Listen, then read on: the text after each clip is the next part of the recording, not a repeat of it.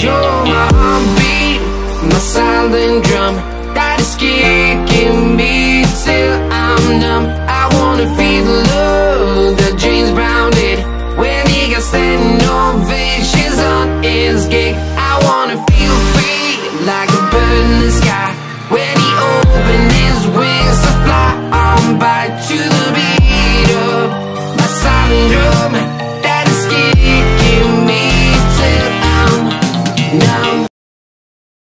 Hey you guys, welcome back to the channel. Today I'll be showing you how to make your own DIY all-natural antiseptic mouthwash. This is one of my go-to solutions of the past when I felt a sore throat or beginning of a cold. And it seemed to work pretty quickly for me in as far as not having to experience the full-on misery. So I just wanted to share this DIY with you all. You will need 1 cup of non-tap water.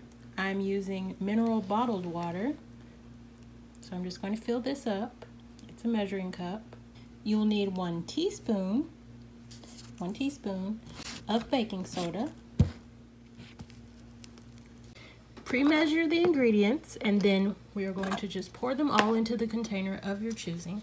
I am using this sweet gem of a bottle that I found at Dollar Tree. It's actually for nail polish, but the way that it squirts out is just hilarious to me through this thing. That's what I'm going to be using. So I am just going to add my baking soda first. Then I'm going to add 2 tablespoons of the apple cider vinegar. So I'm just going to open that.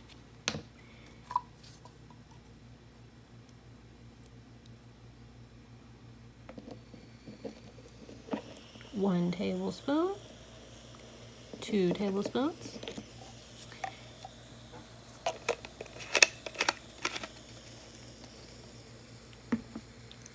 And then I'm going to pour in this cup of water.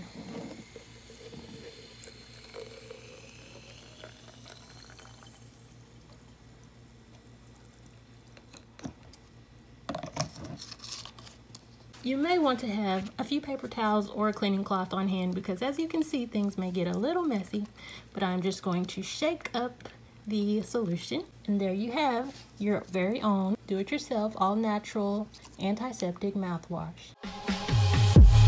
What I love about this DIY is that it simply does not taste anywhere near as bad as actual antiseptic mouthwash. And if you guys have ever tried that stuff, then you know how disgusting it can actually taste.